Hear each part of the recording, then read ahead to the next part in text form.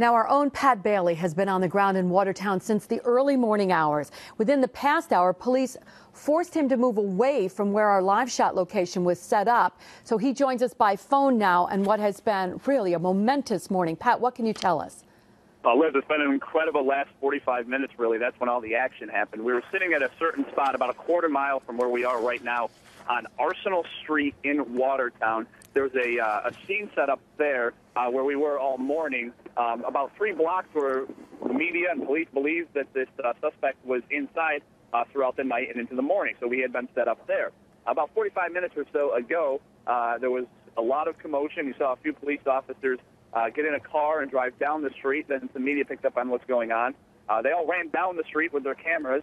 And the next thing you know, when you turned around, the police came out of nowhere practically. There was dozens, possibly hundreds, running down the street. They had their weapons drawn. They were screaming at us to get back away from the scene.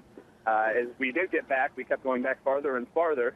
And at one point, we got back to our original spot where we saw somebody being arrested. Now, we don't know the circumstances of that arrest, but we did see one gentleman being arrested. Again, we don't know the circumstances of it. While we were back at the area where they told us to be, then got more commotion came out of nowhere, and police yelled, get down, where the media were then all laying on the ground. A lot of people, of course, in fear for a good maybe 30 seconds to a minute. And then